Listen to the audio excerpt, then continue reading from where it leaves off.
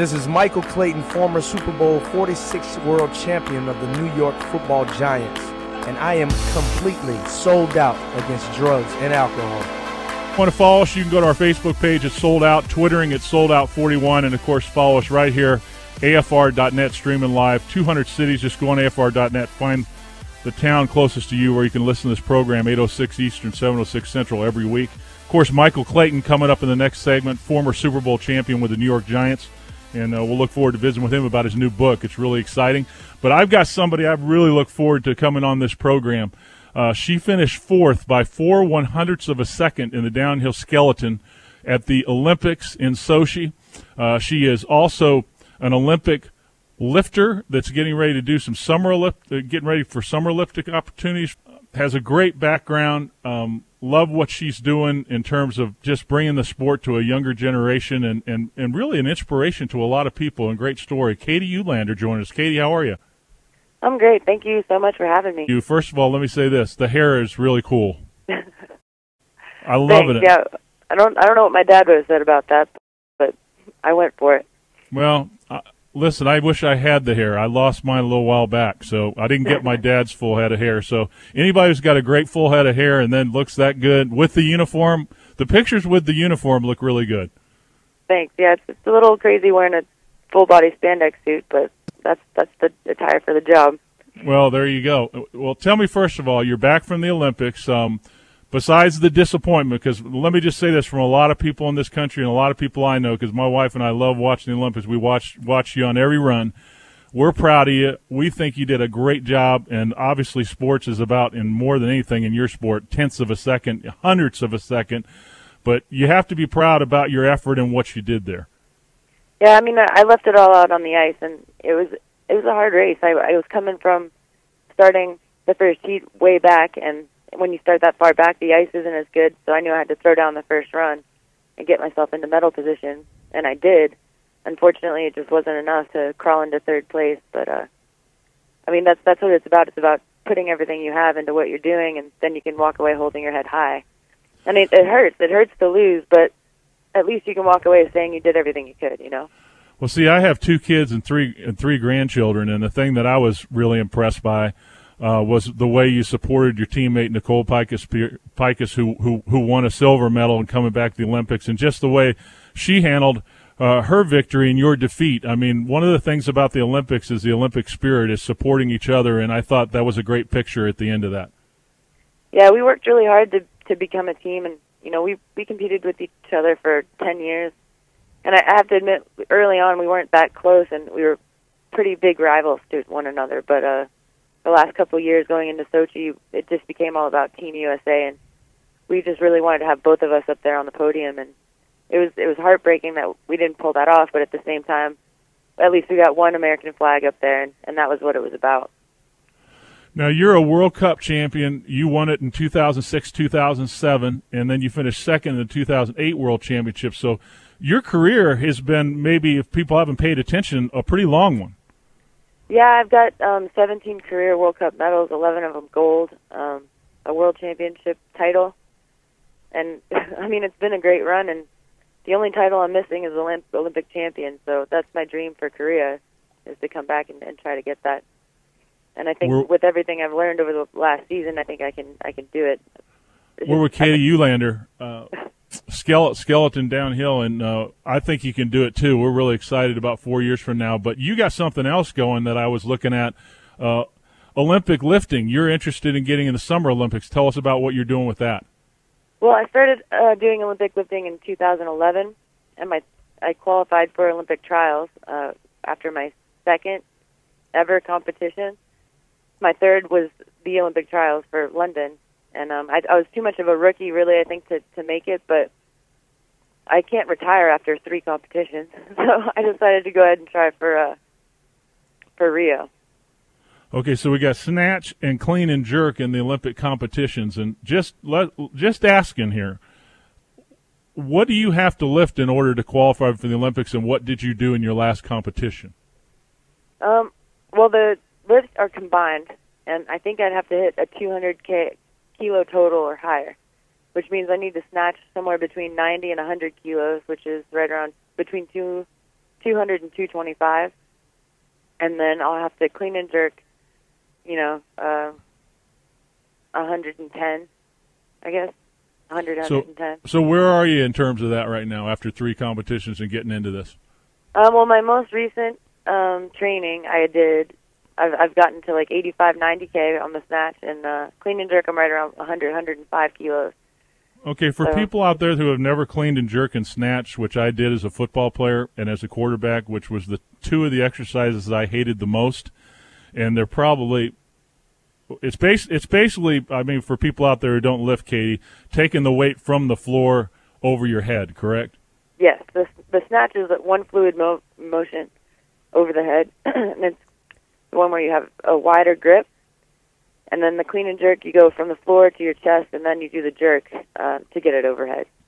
Okay, the good news for you is that this definitely helps in what you do with your start in the skeleton, right? Yeah, 100%. The only thing I've been struggling with, though, is I was doing weightlifting. I didn't run at all until this season going into the Olympics, and I didn't realize how much that would affect me. But I could run 20 meters, no problem. But the only problem was anything beyond that was effort. I was like, anything farther than 20 meters, I was like, Coach, man, that's really far, which blew my mind because I remember when I ran track, I ran the 300 hurdles in high school, and the days they had us run hundreds, I was like, yes, it's a short way. Now I'm like, anything over 30, I was like, it's seriously a lot of work. So it's crazy to see how, even though those 2 sports are in the power speed, genre, that training for weightlifting is a really short burst of power, and it's not for very long. And in skeleton, I have to run up to 40 meters. So, I mean, they do correlate, but it does take a little bit of skill to be able to do both. And I'm lucky to have a coach that understands what it takes to train for both sports. And it's going to be a challenge balancing them both, but I'm up for the challenge for sure. Katie Uhlaender, Olympics, Sochi, just got back, finished 4th by 4/100ths of a second. Of course, she's going to be back, and we've just been talking about her now trying for the Olympics, Summer Olympics, which is really awesome. You could double that up. I've had a lot of people ask me this, the difference between the luge and skeleton. Of course, luge, you're going down feet first. Skeleton, you're jumping on this sucker head first with your helmet on. I've had a lot of people ask me. My wife the other night, we were sitting on the couch, she goes, "That's the craziest thing I've ever seen." I said 80 miles an hour head first on, and that's not a real, it doesn't look like that sled is really sturdy, does it? I mean, well, the sled is like, it goes from, the sled I'm riding now is pretty big. It goes to my shins, to my shoulders, and it weighs about 70 pounds. So, that's another aspect that where weightlifting really helps because I'm pushing 50% of my body weight. But then, you do like the worm dance move onto the sled after sprinting with it. You're running bent over with the sled as well, and it requires a lot of hip mobility.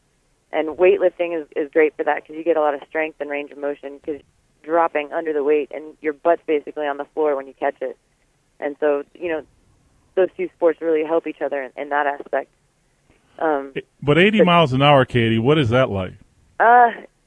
If you ever had a dream where you're flying, it Yes. feels a lot like that. It's pretty amazing. It's exhilarating, and you get a little scared at first when you start going down the hill, but then you realize you don't have brakes, so you might as well just go with it.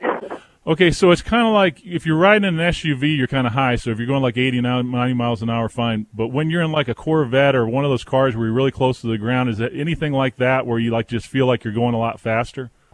Yeah, you know what? I don't know. All I know now is that I feel a lot more comfortable being close to the ground, going fast. Whereas like bobsledders, they can see everything.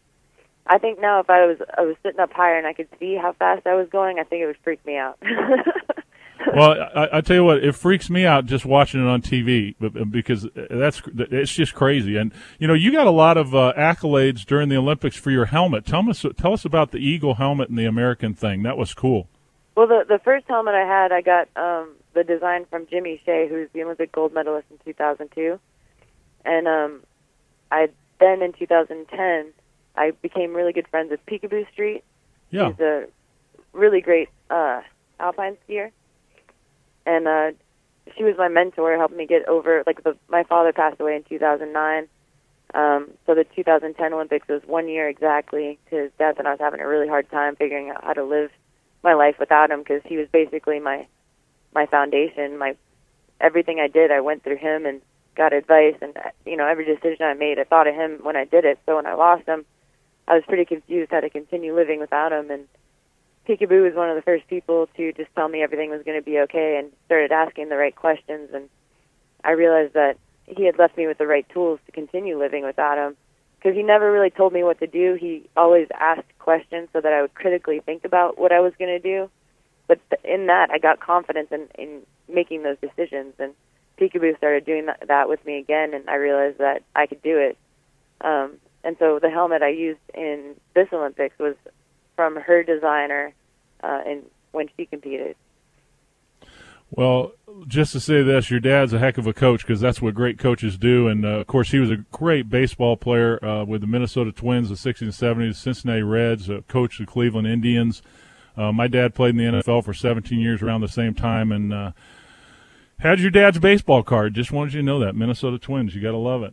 Yeah, that's awesome. I mean, that's kind of what I stand for, is that whole traditionalist kind of view on life. You take responsibility for winning or losing, and you just put the best you can out there. I mean, I feel like a lot of kids today forget that it's not, something that you're supposed to be given.